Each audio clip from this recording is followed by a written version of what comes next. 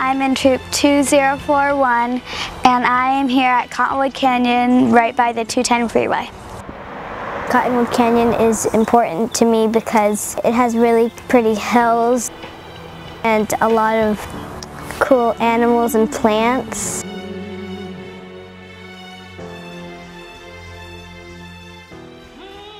And there's also wildlife such as owls, wood rats, and deer.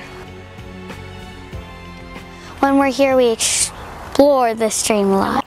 It's actually very interesting to have water still flowing in a very long drought.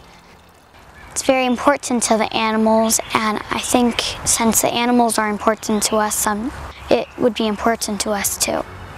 I like this place because there are no houses and it's all just a wildlife corridor, and we should preserve this.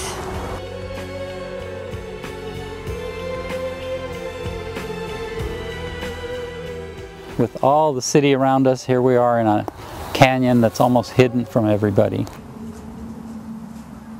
A lot of places we go have only one plant community. Here we have 4 different plant communities.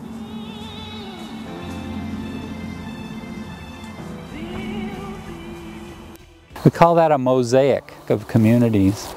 It makes it unusual and special.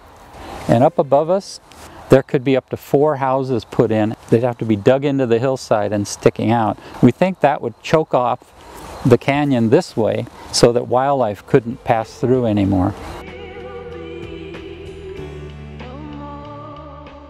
The houses would cut off the wildlife corridor, and there's many types of animals here that like to drink from the water and pass through Cottonwood Canyon. This is kind of like a passageway. Well, it cuts off the corridor which animals use to cross over to each other. And then the animals won't be able to drink from the stream. We want to keep this open, especially from here all the way into the San Rafael Hills, which is part of where we're sitting. Keeping this from development allows this to remain that wildlife corridor. My personal opinion about this place, Cottonwood Canyon, is that I love hiking here. I think it would be fun to just draw the trees and maybe the change of the seasons. It's almost like another world. It's untouched.